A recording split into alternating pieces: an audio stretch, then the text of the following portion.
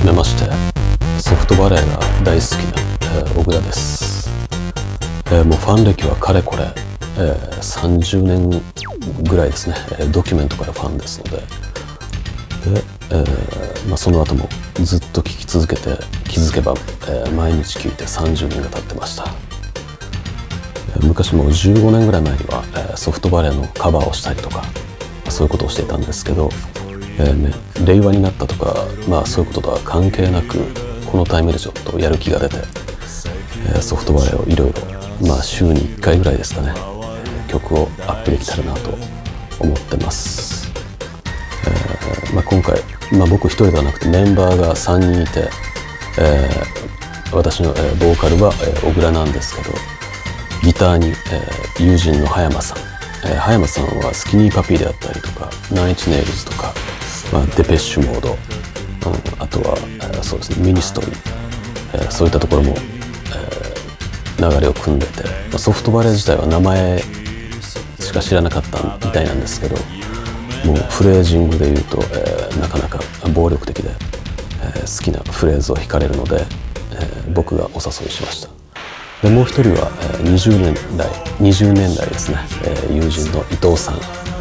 伊藤さんは、こちらもすごく音楽に造詣が深くて、もうなんでしょうね、何でも知ってる感じの方で、僕以外の2人はすごくいろいろアーティストであったりとかそういうことにも詳しいですね。僕はもうずっとソフトバレーばっかりでしたんで、ソフトバレーに関してはむちゃくちゃ詳しいですけど、音楽に関してはそうですね、アーティストはもういつも聴くのが決まってて、最近ですとデビジョンであったりとか、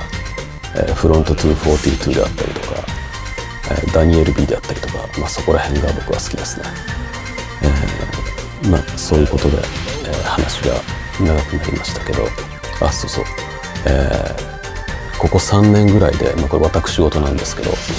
18キロ太ってしまったので、着る服がないので、こちらも一応戻していこうかなと思ってますんで、18キロ果たして戻るのかというところも見ていただけたらなと思ってます。もう1曲は、撮り終わったんですけど、1曲はオブセッション、こちらの方はもう録音が終わりまして、アップする予定です。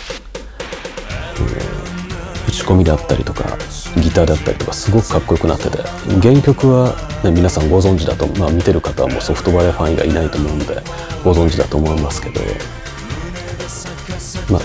ギターのクリーンギターのアルペジオが、印象的な感じなんですけど、ち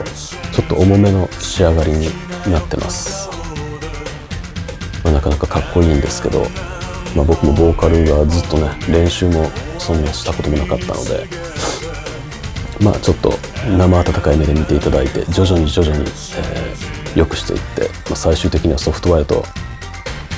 ほとんど遜色ないぐらいというと、おこがましいですけど、いいものができたらなと思ってます。はい。では、週1でできればアップしていきたいと思ってますんで、気になった方はチャンネルの登録をお願いします。